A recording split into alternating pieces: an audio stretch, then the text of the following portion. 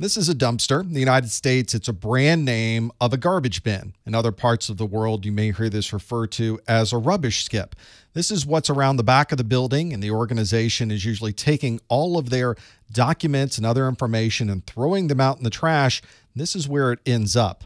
Someone who's doing dumpster diving then is going into this trash bin to look for information that normally would not be available.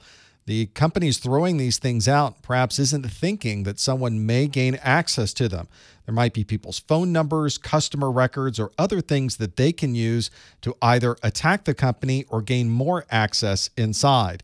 It's often important to time when this is going to be. Sometimes organizations throw out a lot of things at the beginning of the month or the end of the month or after a quarter is over. You also have to think about the pickup schedule because they usually come around at a standard time during the week to remove everything that's in the dumpster.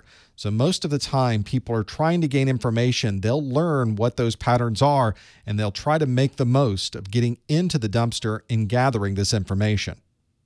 I am certainly not a legal professional, and I recommend that if you have any questions about this, that you do contact a legal professional in your area.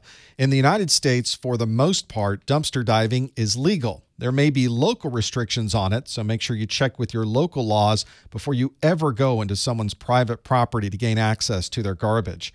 If it's in the trash then and there's no laws restricting you, then everything that's in there is wide open to take. Nobody technically owns that, and so you could go in and start gathering those details. You do have to be careful because you don't want to go on a private property, especially when there are signs that are specifically telling you that you are not allowed to be in this property. In those cases, you can't break the law just to gain access to the dumpster. And again, before you do anything associated with dumpster diving, I highly recommend you contact a legal professional and make sure that you're not breaking any laws in your area.